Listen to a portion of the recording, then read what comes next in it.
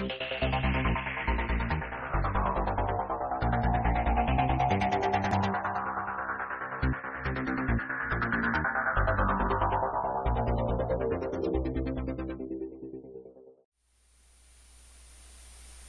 there.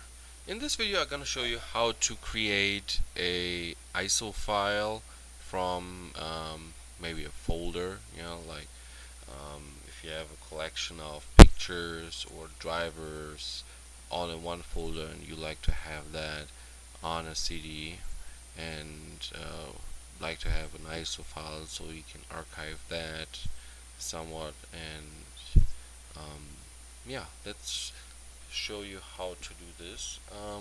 First of all, let's see what I got here. Alright, let's use my drivers folder.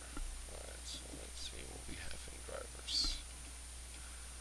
Okay, I have two subfolders in here for two machines I own. Alright, let's see how big that is. Okay, it's about 380 meg. Okay, that's a good size for an ISO file. So let's go ahead and use mkisofs -r-o. Then we specify the name for the ISO file. In my case, I use drivers.iso, and then we specify the folder it should use. Okay, and then we hit enter. So now it's generating the ISO file. Should be done here any moment. Okay, and it said it wrote the ISO file with 379 meg, so which is good. Alright, let's go ahead and create a checksum. Use the tool md5sum, and then we tell them the name of the ISO file, drivers.iso, and then tell them where to create or what the MD5 file should be. So we use usually use the same name as the ISO file itself, and just add MD5 on the end.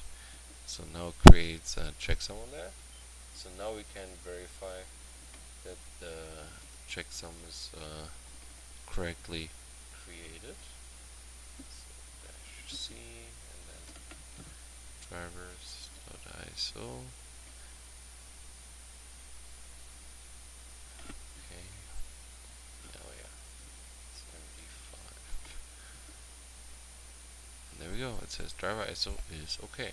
So with this MD5 sum, you can check if you, for example, go to ubuntu.com and download an ISO file, and you also download the MD5 file. You can verify if this ISO file is still correct or if someone modified it. So if the ISO, the MD5 sum fails, then you know, okay, something is not correctly downloaded, or someone optimized or changed the content of that ISO file.